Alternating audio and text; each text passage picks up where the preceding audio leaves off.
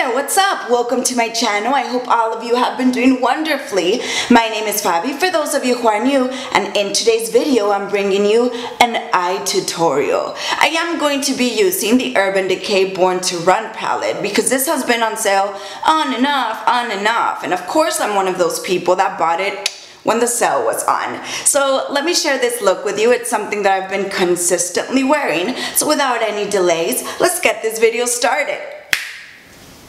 For today's look, we are going to be working on something warm, and I am going to start by applying this color right here. Its name is Riff on this blending brush, and of course I am going to apply it all around my crease. This palette as of lately has been on sale, so I wanted to create another eye look with it, of course, because I picked it up when it was on sale, and I can only imagine that a lot of you are picking it up due to that as well.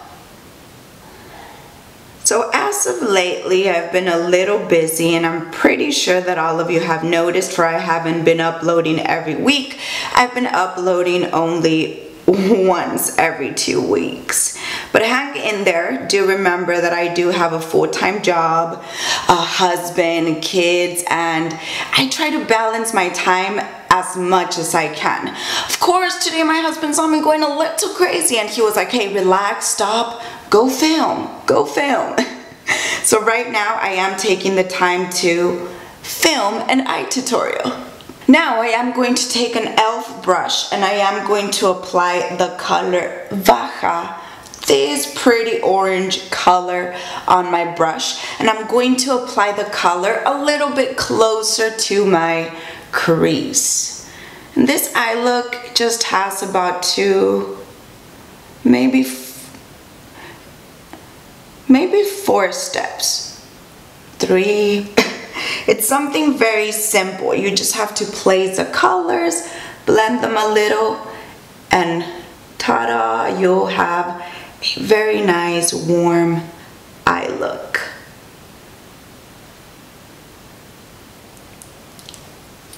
Now with my finger, I am going to take the color Double Life, and I adore this color. It's a very pretty brown, but it looks a little darker on some angles and a little bit lighter on others. This color truly rocks. I've been adoring it, and I've been wearing it a ton, especially to work when I want something quick and easy, but a look that covers my entire lid, of course.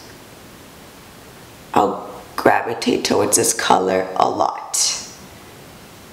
Again, I like the fact that it kind of shifts. It looks darker on some areas and then a little bit lighter on others.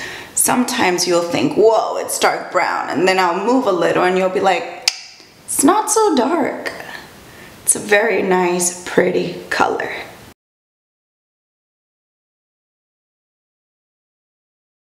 With my same e.l.f. brush, I am going to take this color right here called Punk, and I'm simply going to apply it on this portion right here. It's going to be on my crease, but just on the outer part. I am not going to bring it all the way in, just so that it can make the color stand out a little more, and so that it can give me more definition here on the outer area.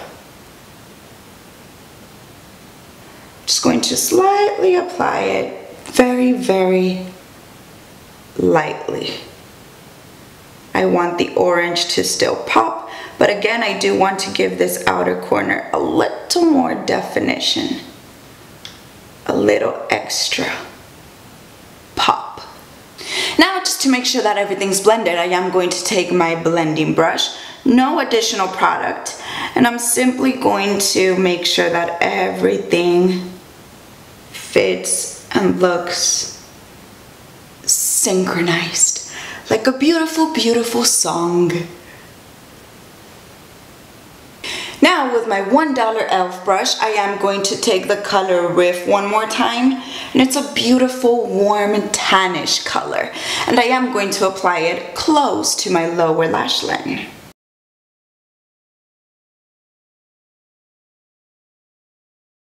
And I try not to speak when it comes to this step because You know, sometimes I end up poking my eye here. Just like I kind of did right now. It doesn't fail on every video, it just doesn't. And if you know me, if you watch my videos, then you know that. With the same brush, I'm going to go into Punk very lightly, and I am going to apply it just on the outer half of that lower lash line, just very lightly.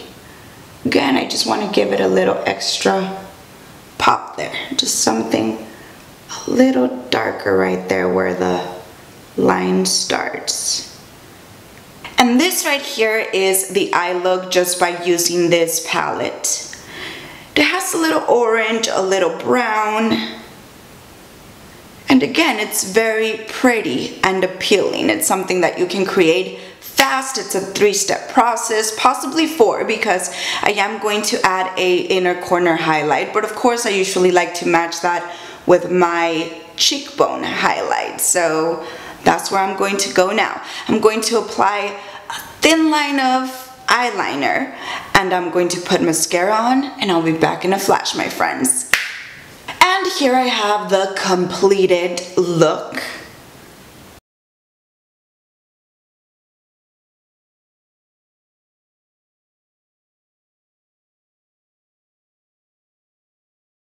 I did apply a thin line of eyeliner, and I did use the Essence eyeliner pen in waterproof.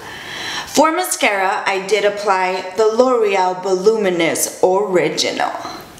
We've come to the end of this video. Hopefully you found it helpful or at least a little bit interesting. If you did, please give it a thumbs up. Don't forget to subscribe if you still haven't. Please do hit that bell button for notifications.